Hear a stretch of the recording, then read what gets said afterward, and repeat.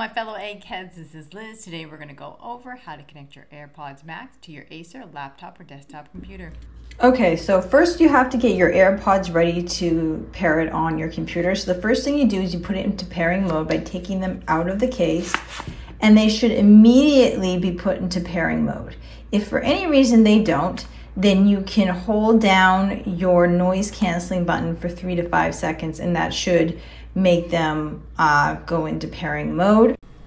All right, now that they're ready to pair, we're going to go onto your Windows computer. We're going to click on the Start button, and then we're going to go into Settings. From here, you're going to type on Bluetooth and Devices. And we're going to go to the Add Device option, but before that, just double check to make sure your Bluetooth is actually on the Bluetooth section.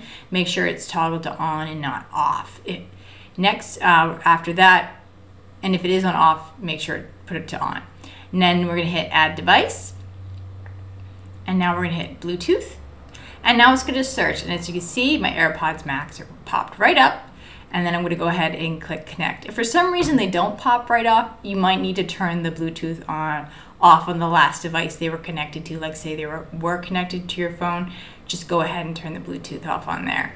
And so once my AirPods Max are there, I go ahead and I click on them to connect. Once they're selected, connecting, and just like that, your device is ready to go.